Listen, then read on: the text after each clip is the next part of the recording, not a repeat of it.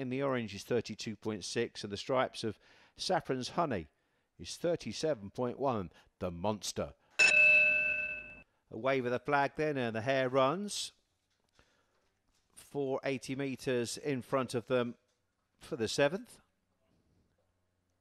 And they race away in the 11.46 at TOWCESTER, with Dunham King taking a flyer and leading into the turn. The favourite has control from 6, who's turned in a pitch. Saffrons Honey, the giant, in behind. Then comes 3. A bit of bother in behind for the 2 and the 1. And it's 5 setting the pace now. Dunham King for Jane Houghton with a 3-length lead over Saffrons Honey, who's chasing hard in second. Third spot then to J. Devers. They turn for the judge. The orange jacket shining brightly in the TOWCESTER sun. 5, 6 and 3 is the order for race 7.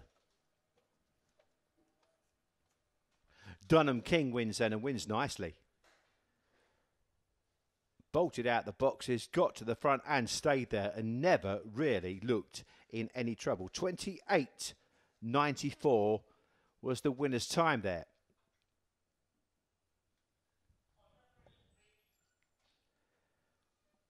So really you could say consistency was rewarded there for Dunham King.